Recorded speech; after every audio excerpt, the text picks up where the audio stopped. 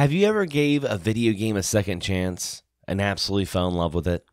Let's talk about it.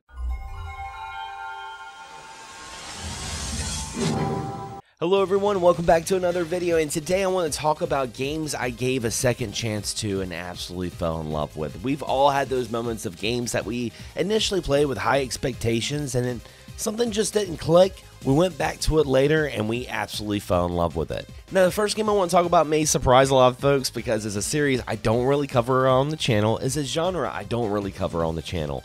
But the first game I want to talk about is Call of Duty Modern Warfare 2 on the Xbox 360. Now, you guys got to understand, back then when I had just gotten my 360, the place I was working at the time, everyone played Call of Duty, and it was like every morning I would come in and folks would talk about, oh man, we had such a great gaming night, we all played Call of Duty, and I'm like, you know what, I feel like I'm missing out, I need to go get this game, and I got it, and initially it was very interesting because I was never really big in the first-person shooters, and I'm still not big in the first-person shooters, but Modern Warfare 2 did something, and I'm glad I gave this game a chance because I absolutely was having a blast playing Call of Duty Modern Warfare 2 with all my friends. And you know, the thing about it is if I was to look back, even back in the 90s, going to the arcade or couch co-op, I have just as many memories logging on the Xbox Live after work and playing with all my friends, and it gave me a whole new appreciation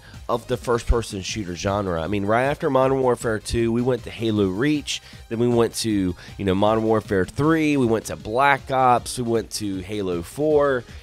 The list goes on, and it was a genre that I never thought I would actually enjoy, but playing with my friends, playing Modern Warfare 2, it made me realize why the Call of Duty series is fun. I mean, a lot of people hate on the series now, but there's a reason why these games sell by the millions, because the multiplayer, zombies, what have you, it really is the pedigree of multiplayer and playing with your friends online, bar none.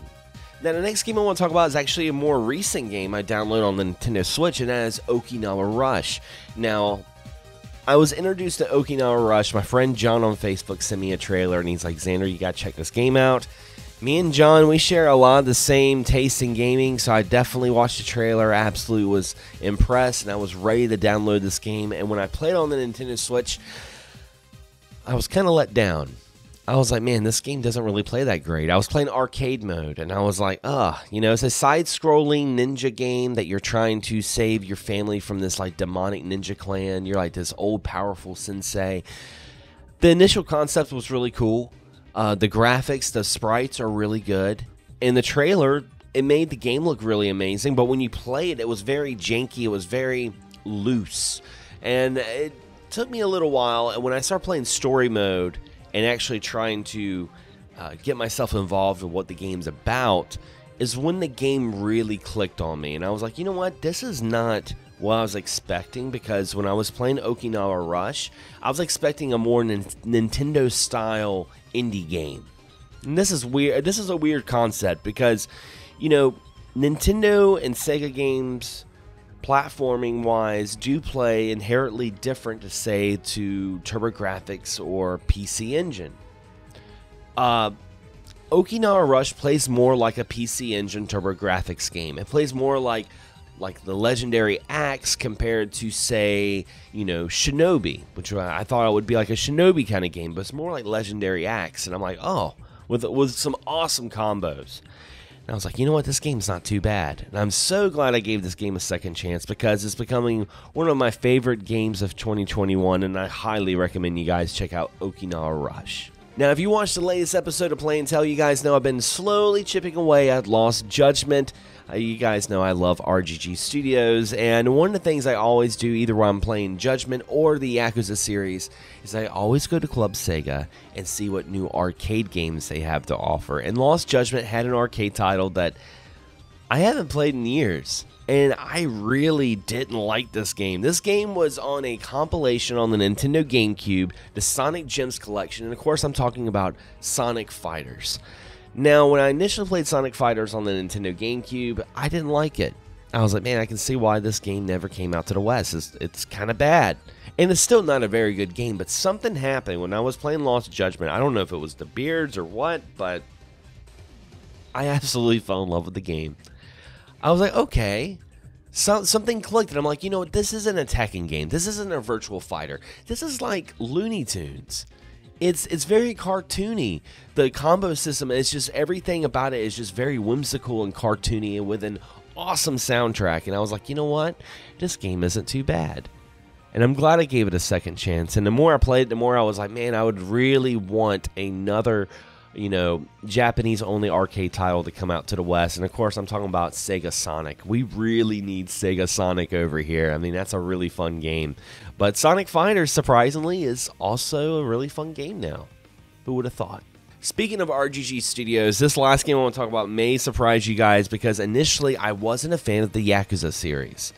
Okay, I never gave the series a chance when it initially came out for PlayStation 2, and I think it was for the same reason a lot of folks didn't. See, I was working at Babbage's at the time. Grand Theft Auto was huge, and we had so many Grand Theft Auto clones that came out, like True Crime, Dead to Rights. I think even 50 Cent had his own like Grand Theft Auto kind of crime. This crime like sandbox open world thing was just exploding. So when Sega first put out Yakuza, it looked like to me that it was just going to be like a Grand Theft Auto game set in the Japanese setting. I was like, okay, all right. Never played it. It wasn't until I got James Grusso, my co-host of XS Gaming, who's a huge Yakuza fan, on my podcast, and he really, you know, gushed about the series, and his enthusiasm made me want to go and give the game a second chance. So I found a affordable copy of Yakuza for the PlayStation 2. This was back in, you know, 2015. I played it, and I was like, man, this game hasn't aged well. And I was like, man, I felt like I kind of missed out on the game at the time, because I just was not having fun with it. It wasn't until Yakuza 0 came out that I was like, this is why the series is awesome. Went back and started playing the previous ones, and now, you guys know I love the Yakuza series. And I think a lot of people had the same feeling as I did. You know, it was Zero. Zero really, you know, elevated that series, and now I can't imagine not playing an RGG Studios game, but it's so funny to think at one time I didn't really care for it. But anyway, guys, what is a game that you gave a second chance to that you absolutely fell in love with? Leave a comment below. I'd love to hear some of your thoughts and opinions. And if you enjoyed this video, don't forget to subscribe, but also hit that bell so you're notified of all future videos that come out on this channel. Anyway, guys, as always, thanks for watching, thanks for subscribing, and as always, happy gaming.